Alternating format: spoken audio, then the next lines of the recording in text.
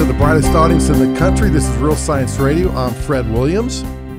And I'm Doug McBurney, host of the Weekly Worldview, Bible student, amateur comedian. Fred, it's great to be back talking about real science on Friday. That's right. And Doug, we're going to get back into the paper that you submitted to the ICC conference that just ended, by the way. You and your daughter, Nicole, submitted a paper on the moon. We've already done a couple of shows on it, but we really needed to get back to it because there's so much great content that we didn't get a chance to get to. Yes, I can't wait. It'll be a blast, Fred. But before that, we want to make an announcement real quick about the upcoming first Creationist Hydroplate Conference, right? That's right. It's going to be held September 21st to the 23rd. That's this coming September. So we'd love for you to join Doug and I and really an A-list of Real Science Radio favorites. And it's the first conference on creation and the hydroplate theory. And you can attend it virtually by registering today at hydroplate.org. Pretty straightforward, hydroplate.org. That's right. It's going to be all about creationism. It's going to be hydroplate friendly, not necessarily hydroplate exclusive. That's we right. Invite others. Yep, absolutely. So that should be a lot of fun, and really looking forward to that, Doug. So we actually, before we get started on your moon paper, we have this quick creation science headline, Doug, and I think it might be another guy that doesn't know it, but he's working for Walt Brown. Oh, yeah. Oh, yeah. We're going back to Enceladus, right? Enceladus. Yeah. Now, Enceladus, that's one of Saturn's moons. And so NASA has reported that Cassini spacecraft found phosphorus, which is crucial for life. So this is what Frank Postberg said, who led the new study. And this is published, by the way, just here recently, last month in the journal Nature. He said, we previously found that Enceladus's ocean is rich in a variety of organic compounds. But now the new result reveals a clear chemical signature of substantial amounts of phosphorus salts inside icy particles, by the way, ejected into space by the small moon's plume.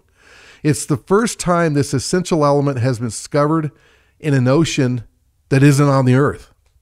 Yeah, isn't that cool? And I want to quote here, Fred, from Walt Brown's book, In the Beginning. Has a big picture of Enceladus in the book, and underneath the picture is the caption. It says Enceladus captured asteroid. Asteroids are icy and weak, so those captured by a giant planet experience strong tides and tidal pumping, generating considerable internal heat, melted ice, and boiled deep reservoirs of water. Because the materials for asteroids and their organic matter came recently from the Earth, water is still jetting from cold Enceladus's surprisingly warm South Pole. And now they've found phosphorus too. Yep. They just keep working for Walt Brown and don't know it. It's awesome. That's right. So, Doug, we're going to dive in to the rest of your paper that you submitted to the ICC on the moon. We're going back to the moon. We're back to the moon. And there's been a lot of cool stuff about the moon. If you go back to last week's show from Creation Magazine, it's really cool how the squid creates his own moon while he's, swimming in the water. So all life underneath him just thinks it's the moon. It doesn't know there's a squid there that might eat them. So anyways, I really like how what you did was you looked at some of the creationist theories on the moon. And for example, you cited Michael Lord's 2012 response to comments on the asteroid hypothesis of dinosaur extinction. You also talk about Wayne Spencer's, quote, our solar system balancing biblical and scientific considerations. And that was published in the proceedings of the International Conference on Creationism back in their 2008 conference.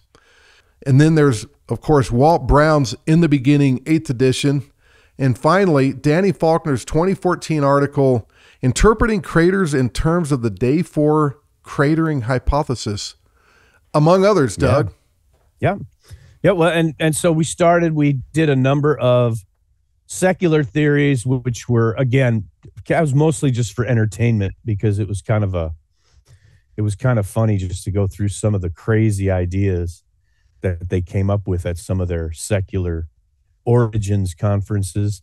And we wanted to go into the biblical creationist theories. And in the original paper that we submitted to the ICC, we only listed them very briefly, thinking, well, we don't really want to bore the reviewers with stuff they've already read. Well, it turns out that was a big mistake. We should have delved much further into the creationist theories.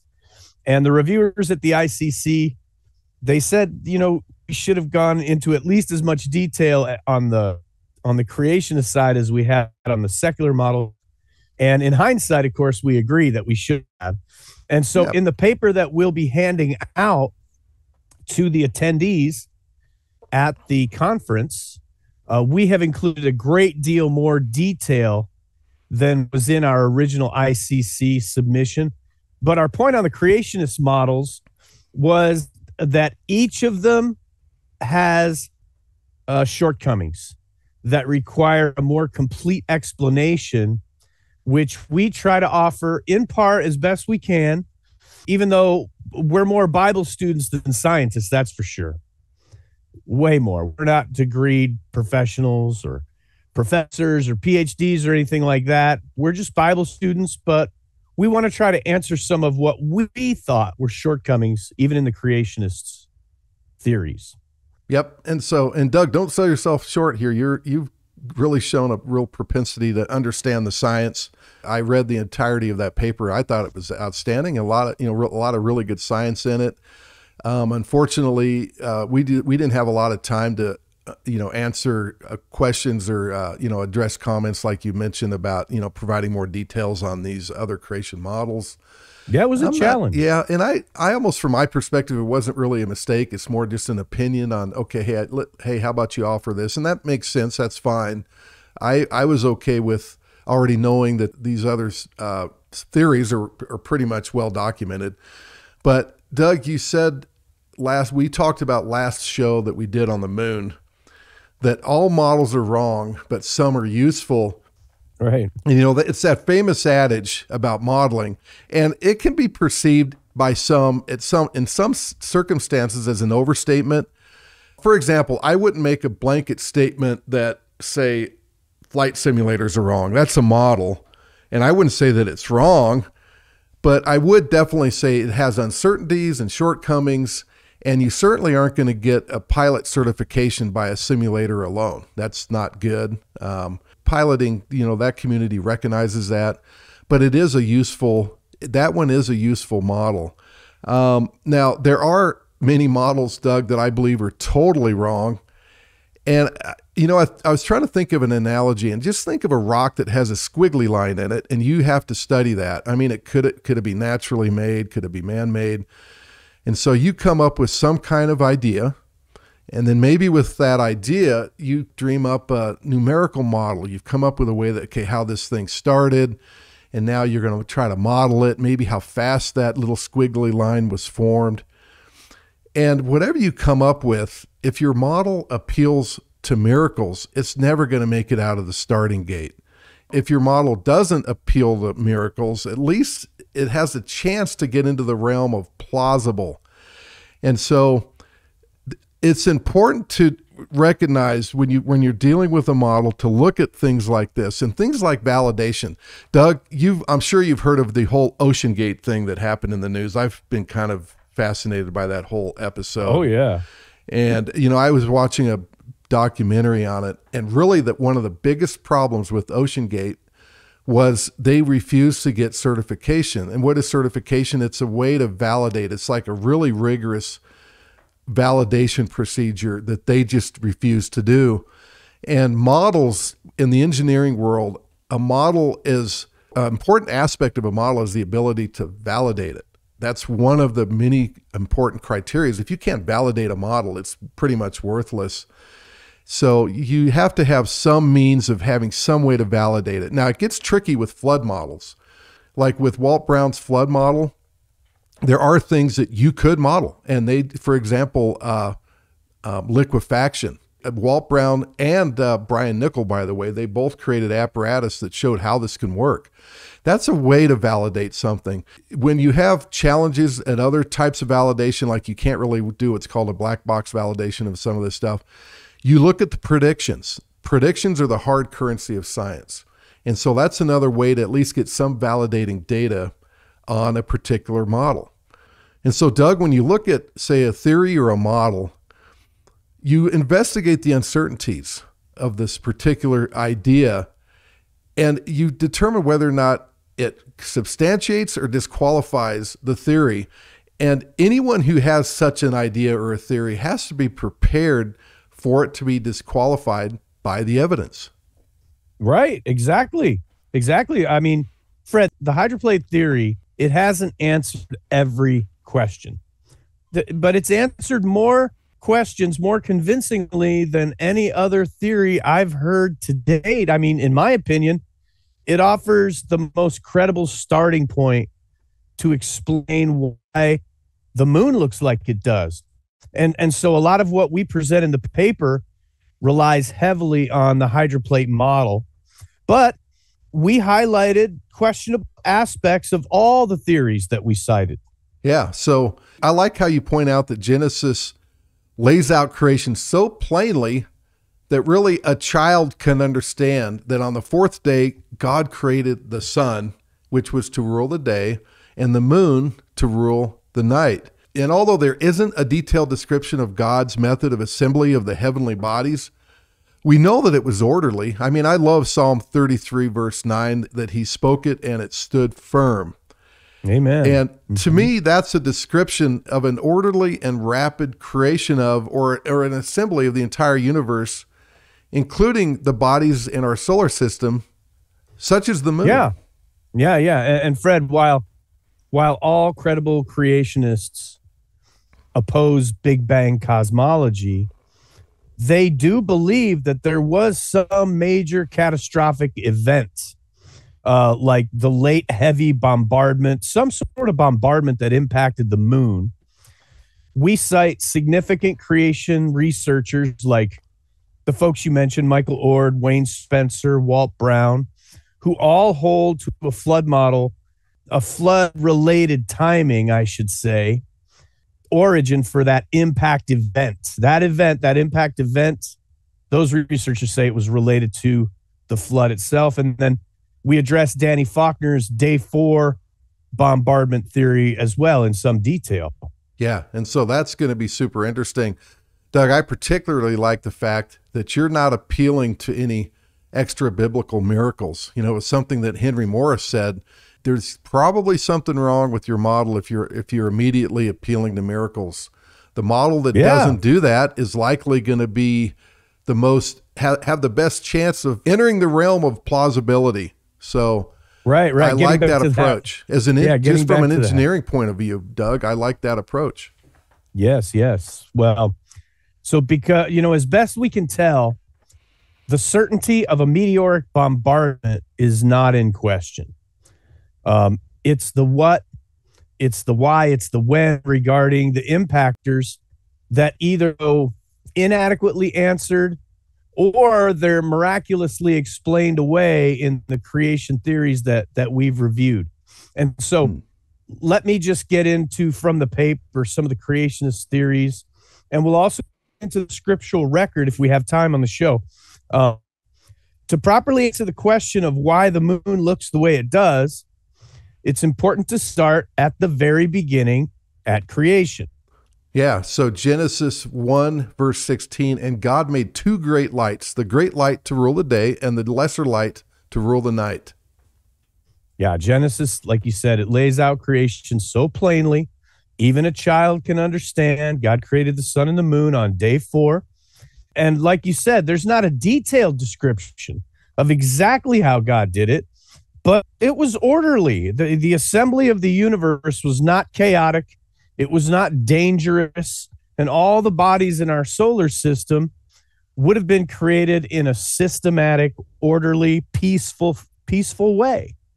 Okay, Doug, so let's take a look at one of the ones you included. And you say that Wayne Spencer, he invokes the plausible idea that events related to the fall set in motion naturalistic events that trigger a later bombardment. but that he doesn't adequately account for the source of this bombardment. He says, quote, "We do not know how the impact bombardment of the flood event took place." Right. And that it could be possible that how the event took place could make factors other than surface area or gravity when comparing crater population against that of the moon. So Spencer was basing his idea that there was a massive amount of impactors that must have hit the Earth based on how many impactors obviously hit the moon. But then he says, well, there may have been other factors, because so many theorists studying the moon, they've inferred that the number of impacts on the moon should naturally be extrapolated to the likely number of impacts on Earth. Doug, that's a metric that may or may not apply, and I think you'll get into that later in your paper, but Spencer continues with this.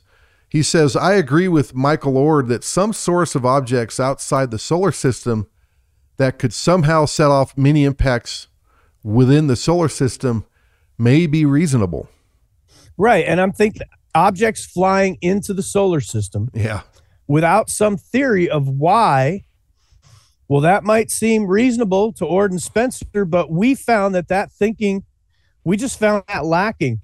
He goes on, he says, quote, "A large number of impacts during the flood raises questions because there are many effects of so many impacts."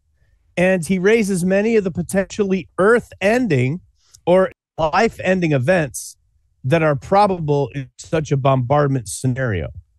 Right. And then he adds that the evidence from the solar system suggests a large number of impacts occurred, and then also said that why would Mars have fewer large impact craters than the moon?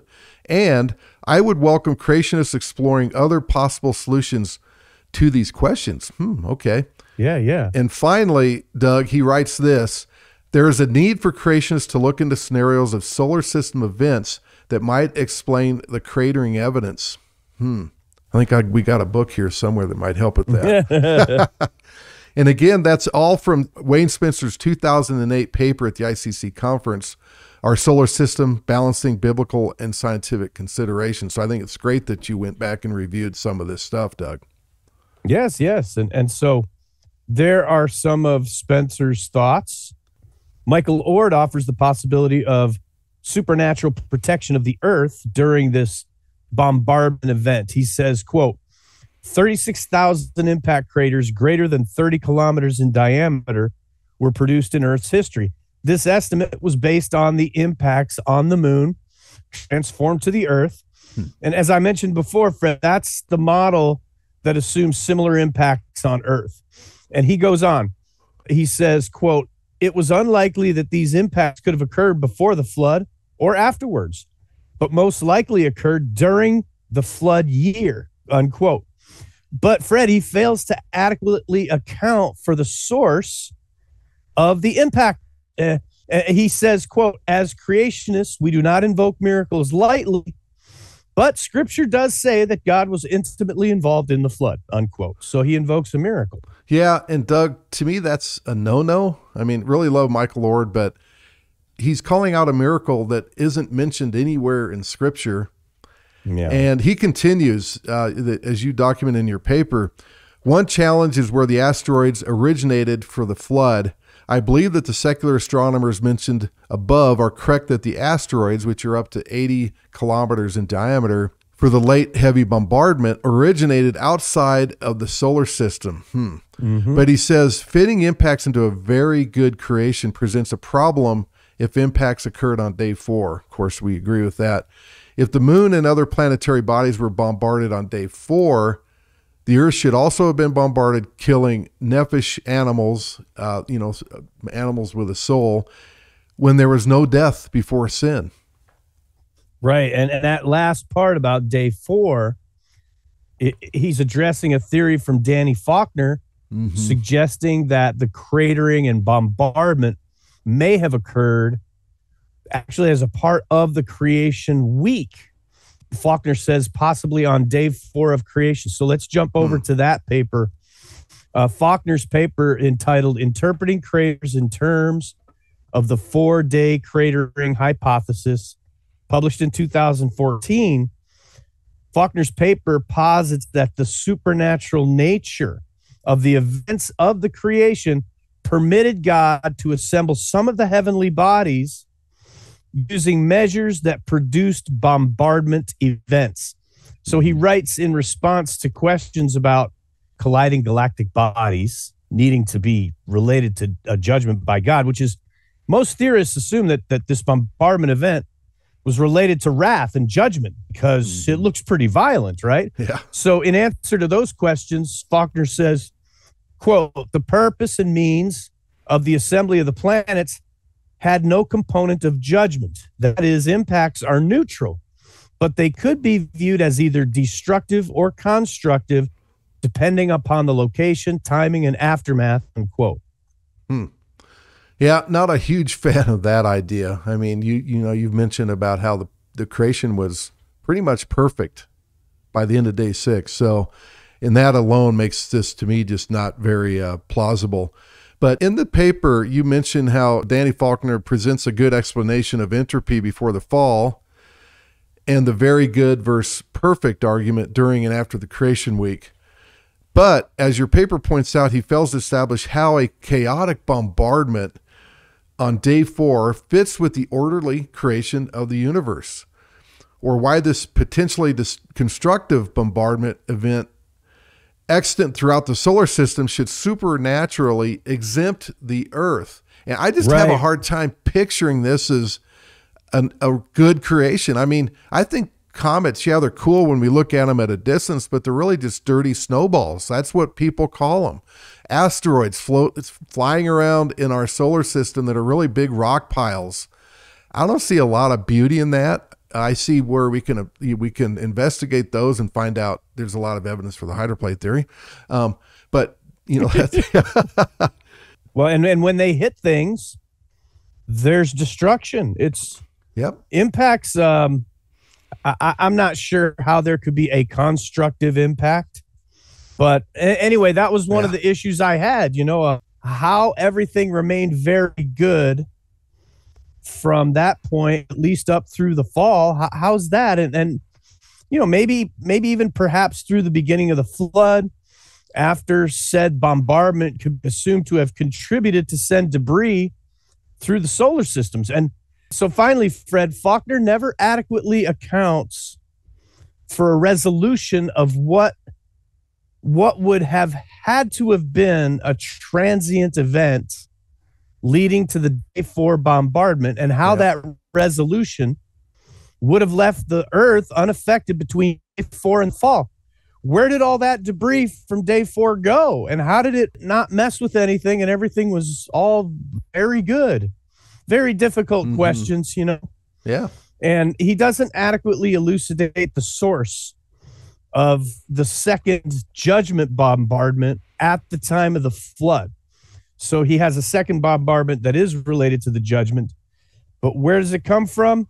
Well, he says, quote, the cratering rate for the Earth's moon may have been different from other terrestrial planets, or the cratering rate for the terrestrial planets may have differed from that of the satellites of the Jovian planets.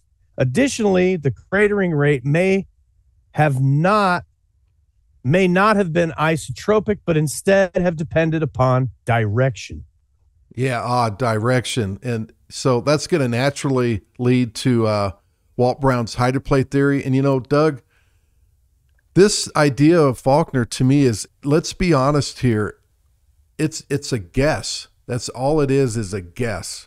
You're talking about things hitting and knocking things around, and it just doesn't fit with the creation before the fall. It just doesn't make any sense. To me, it's just a wild guess. Well, and like what you pointed out, Fred, I really did appreciate, and one of the things I have to thank the ICC reviewers for is sending me back to read these papers a second time, because I really did appreciate Faulkner's arguments about very good versus perfect and entropy before the fall. I thought those were excellent.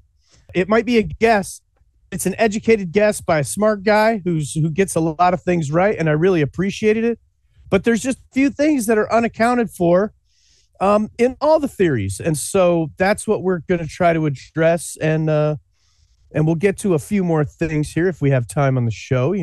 Yeah. I'm sure most of the audience is at least somewhat familiar, but I'm going to say something that you might find a bit controversial. Well, Doug, I don't think we've shied away from controversial. That's for sure. At least to the best of my ability, I haven't, So what is it, Doug? What is this controversy? Well, the hydroplate theory, as we've read it over the years, has what we perceive as a ticking time bomb. A ticking time bomb. Okay. Yep. A ticking time bomb of supercritical water under pressure beneath 60-mile thick crust on day 6. And Walt wrote in his book, In the Beginning, he wrote the following, quote, "Tides in the subterranean water lifted and lowered the massive crust twice daily, stretching and compressing the pillars, thereby generating heat and raising the subterranean water temperatures. The pressure in the 60-mile deep subterranean chamber, simply due to the weight of the crust, was about 372,000 psi, far above the critical pressure. After no more than 10 years of tidal pumping, the subterranean water exceeded the critical temperature of 705 degrees Fahrenheit. Fred, to us, this reads like a bomb was already planted under the earth before the fall." Yeah, and I know that's definitely been a point of contention and, really good discussion, I think, on that whole idea of a ticking time bomb. Right. And Fred, so if you're a traditional Calvinist, you just say, well, God knew, so he planted a bomb. Yeah. But so we don't follow that, and so we've had a problem with that. Yeah. And so, Doug, as you note in your paper, you then quote Walt Brown, where he writes, "As temperatures rose throughout the chamber before the flood, the water became supercritical, so it dissolved certain minerals such as quartz within the granite ceiling and the floor. Heat continually generated in the subterranean chamber by tidal pumping raised the crust temperature, but only so much. Eventually, heat escaping into the atmosphere and ultimately into space equaled the heat generated in the chamber, so there were no further temperature increases, a situation called steady state." So maybe there's this condition set up that's in case there is a fall. So Walt Brown goes on, "That state was reached without pressures or temperatures that would cause a crust to fail. Therefore, it was either man's sinful actions or inactions or a direct act by God that later caused the crust or the pillars that are talked about in the Bible to fail." Right. And so that much we understood. And I think Walt was right here, but that there's a bridge too far in what he wrote, I think. Okay. Once the water was supercritical, taking into account the Earth's atmosphere and the crust of the Earth as we understand it today, there would be no way that the heat and the pressure would reach a steady state. There's no way it wouldn't be a ticking time bomb. Now, Fred, we can't dispute the physics of the explosive power and the heat transfer behavior of the supercritical vapor during, the hydroplate rupture and the explosive release from the fountains of the great deep. I mean, after all, Dr. Brown received his degree from MIT while working specifically in the discipline of heat transfer. Yep. But Fred, without an adequate explanation as to how a steady state could indeed hold steady indefinitely and how an inevitable catastrophe could be avoided, since, according to Dr. Brown's section titled "What Triggered the Flood," water would have reached explosive supercritical temperatures just 10 years after the creation. Fred, should sin not have entered? Well, I mean, we're just left asking how God could call this inevitably catastrophic situation very good on day 6. Again, I think that's definitely a fair point to make. So this is a part where, again, there's some contention, or at least more digging into. And I don't know if he offered anything beyond his statement that you mentioned here, either man's sinful actions or inactions or a direct act of God later caused the crust or pillars to fail. But Doug, do you think you have an answer? Well, I don't know that I have an answer that goes much beyond what Dr. Brown said right there. But I hope that what we present will give other people with the credentials and the skills the ability to figure out maybe more accurately exactly what that was all about. But Fred, I think we're about out of time. And so we're probably going to have to come back. I hate to leave everyone on the edge of their seat, but we'll have to come back. Yeah. Well, it's definitely a fun topic when you talk about, there's really good discussion on this whole ticking time bomb thing. This isn't like a straw that you pull out and the whole theory crumbles, but it's something that as you mentioned, as you address this in the paper, and fairly so. I think it's cool that you mentioned it, because it is something, again, a good topic to talk about. And unfortunately, it sounds like we are running out of time on the show. And real quick, Fred, before we go, every hydroplate advocate that I've discussed this with, and I believe I've discussed it with probably the people who know more about the hydroplate theory, aside from Walt Brown, I've talked with the people who know it as intimately as anyone. Mm-hmm. And they've all admitted, yeah, this is a bit weak. And so there's some work to be done, and I look forward to sharing with you what we've done on it. Yeah, definitely. So we'll get to a moon show part 4 next week. And we'll also, at that time, Doug, we'll be done with the ICC conference. It'll be fun to report on, all the goings on there. I'm looking forward to doing that. So, Doug, what a paper. This is awesome. So, Doug, can we provide a link to your paper on the website? We will do that. Yes, we will get that posted. We're editing it down into a format that a civilian can read. Yes. Okay. Great.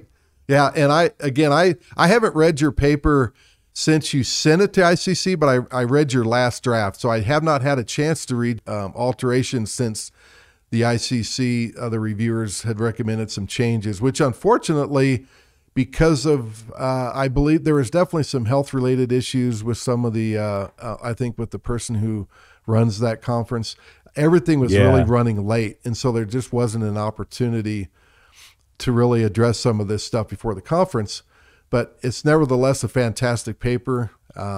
We encourage people to go out and read it. And if you find anything that you think isn't right, let us know, because I know Doug would like to correct those, but there's so much good documentation.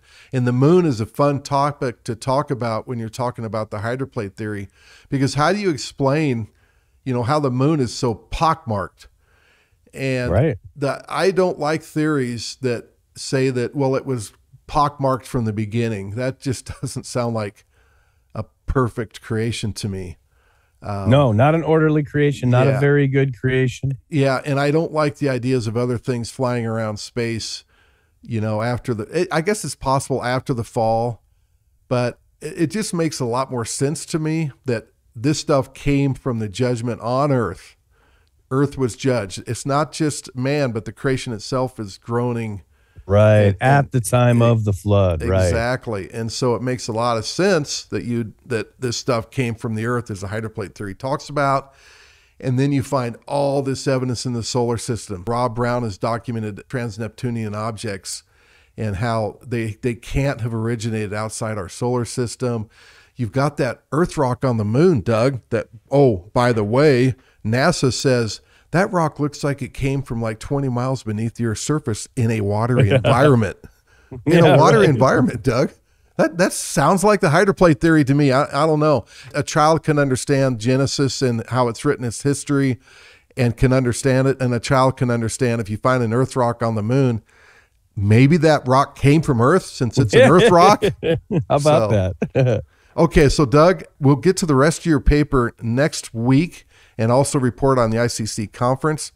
So for Doug McBurney, I'm Fred Williams of Real Science Radio. May God bless you.